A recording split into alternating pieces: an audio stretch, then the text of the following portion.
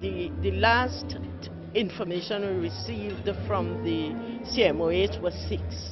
We do not have the details now in terms of the present situation but on the island. Being treated as chikungunya, but not confirmed as yet. Confirmed as chikungunya. Nonetheless, we are leaving no stone unturned to treat with our people here in Tobago. Although the spraying of communities and the clearing of drains continue across Tobago, and despite the Division of Health confirming on September 4th one chikungunya case on the island, systems are only now being put in place at key entry points to quarantine persons suspected of carrying the virus.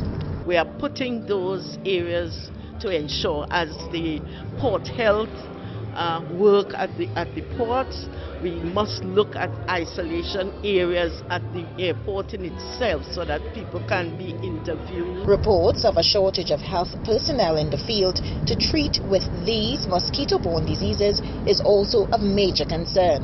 But the Division of Health has taken steps to address the issue. TV6 also learnt of reports of 2 suspected dengue-related deaths, but Mrs. Groome-Duke refuted these claims. Elizabeth Williams, TV6 News.